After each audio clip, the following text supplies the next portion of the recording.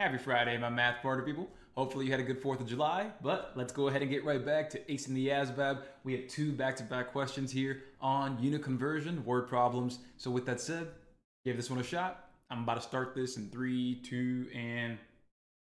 All right, let's go. So first things first, as always, my partner people, the first thing we do, read that question. So we're gonna go straight over here. How much will it cost to ship this package? Booyah, right there. So again, the first step isn't about trying to get everything together. No. First step is just, in terms of the story, what is it that we're trying to do? What are we trying to accomplish here? So in terms of the story, how much will it cost to ship the item? Well, that's pretty clear. It'll cost blank dollars to ship. Booyah. Now, what we need to do from here is understand the factors associated with the cost of shipping this item.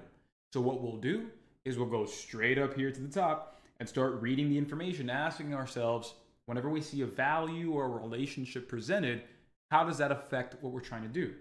So here, a small business owner needs to ship a package containing handmade crafts. The package weighs 3 pounds, 14 ounces. The shipping company charges $2.50 for the first pound and 75 cents for each additional ounce. All right, sounds good. So we have the information we need. Let's go ahead and write it out so we understand what's going on. So number one, right over here, I'll go ahead and say we have the weight of the package, 3 pounds, 14 ounces.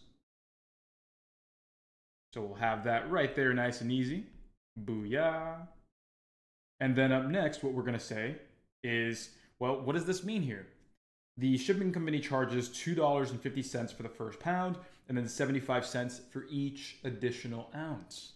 Well, that's pretty clear there. What that means is, hey, your first pound, right over here, that's going to be $2.50. That's the first pound. The remaining weight that we have, each ounce that we have over a pound, we're charging again 75 cents for each additional ounce. So we need to understand how many extra ounces we actually have.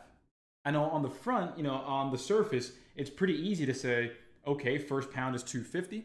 So if we take away a pound, now we have 2 pounds, 14 ounces left. That should be pretty clear there. But remember, we are being charged 75 cents. Let me highlight this very clearly here. 75 cents for each additional ounce. So we need to turn that extra 2 pounds, 14 ounces into just ounces, because that'll help us calculate that total. So let's go ahead and do that. How many ounces are in a pound? That's going to be 16. So each pound that we have, we can break it down into 16 ounces. So 2 pounds, that's 16 times 2, which would be 32 ounces. Again, the conversion is 1 pound equals 16 ounces. So 2 pounds would be 32 ounces. Multiply that by 2. And then we still have the 14 ounces from before. So we add that together, and that's going to be 46 ounces extra. So this is what's going to be subject to the 75 cents per ounce. Boom. So now all we have to do, my party people, the last step is really going to be right here. Take the 46 extra ounces and multiply that by 75 cents per ounce. So let's go ahead and figure that out and have ourselves a good time. I'm going to take this top piece right over here. Let's make that a lot smaller, so that way we can calculate all of this nice and easy. So let's go ahead and get to work. 6 times 5, that's going to be 30. Carry the 3. 4 multiplied by 5 is going to be 20. Carry the 3 is going to be 23. Then we're going to drop a 0 to start working with that 7. So we're going to have 6 times 7. That's going to be 42. Carry that 4. Then 4 times 7 is 28. Carry the 4 is 32. So boom, we got all that going on. We have 0, 5, 4, and 3. And then the last thing we need to do is, when we're multiplying by decimals, we'll bring back the total number of decimals. So that'll be $34.50. Now, this is where a lot of people might get confused. A lot of people might look at that and say, okay, coach, $34.50 hey, that's A. No, no, that's not going to be it because we forgot that, remember, the first pound, that's going to be $2.50. So we'll go ahead and do that. We'll add $2.50 again because that represented the first pound. That was the charge for it. So once we have that, now we're good. 0, 5 plus 5 is 10, carry the 1. 4 plus 2 is 6, carry the 1 is 7. And there it is. $37 even. That's gonna be the final cost to ship this item. And there it is. So unit conversion word problem. Notice that we just had to go ahead and multiply and then add back, but we had to convert right there in the middle. And that's how these word problems are really configured. You have got to be able to understand that unit conversion is part of the solution. It's not the only thing you need to do when you need to convert units. It's part of the bigger solution. So before we get started with the next question, my party people, don't forget, I'm here to help you out. So if you want to learn more about getting thousands upon thousands of practice problems with video solutions and basically a program that's tailored to you and the way that you like to learn, then go ahead and reach out to me. There's my phone number right there, text only. Go ahead, text me, introduce yourself, and say, hey coach, I'd like to learn more about your full program. That way I can put you in the best position to raise your score and get the job that you want. So with that said, my party people, here we go. Here's question number 2. We're gonna try to get this one done pretty quickly. What's the total area of the room? Okay, that's pretty easy, right? Finding the area, and we see that it says rectangular storage room. Cool, sounds good. But what's the twist? The twist is gonna be, all right, just making sure you had a chance to pause and figure it out yourself. But the twist is going to be that we need it in square inches. What is it given to us as? It's actually going to be given to us in feet and inches, feet and inches.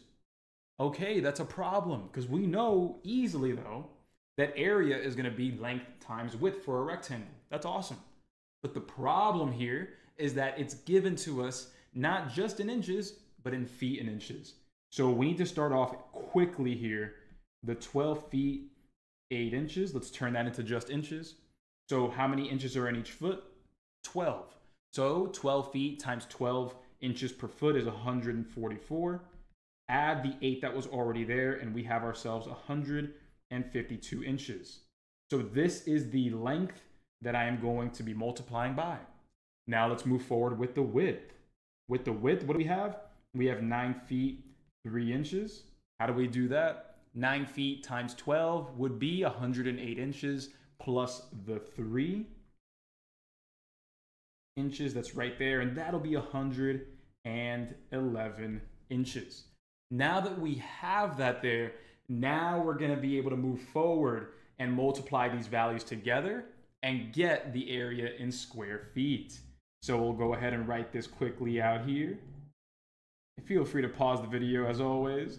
So we have, we're gonna go ahead and focus one at a time here. So 2 times 1, 5 times 1, 1 times 1. Up next, we'll work here. So now we have 2 times 1, 5 times 1, 1 times 1. And you notice it's not really that hard, right? And then lastly, so 0, 0, and then we'll have 2 times 1, 5 times 1, and 1 times 1. Again, not too terrible. It's just understanding the process that we have to follow. That's the biggest part, the setup in general. So we add this together and we'll get 2, 7, 8, 6, 1. And there it is, 16,872 square inches. And that is answer choice C. And there's your ASVAB prep of the day in less than 10 minutes. As always, my party people, make sure to like this video, comment on it if it helps you out, and don't forget to reach out to your coach Anderson if you need more ASVAB help. I've got plenty of help, and I'm here to help you succeed. I'll see you guys in the next video. Cheers, everybody. Let's taste the ASVAB. Thanks for watching my ASVAB party people. But before you go, if you're here struggling to raise your score, memorizing videos on YouTube, it's not gonna do it. What you wanna do is join my full program. That way we can help you watch, practice, and master every single step of the way until you get the score you want. It's your career, take it seriously, and that's what I'm here to do. So with that said, my party people, go ahead, reach out to me. There's my phone number right there. Text me, ask me about the program, and I'll show you how to ace the ASVAB. See you soon, my party people. Let's get to it.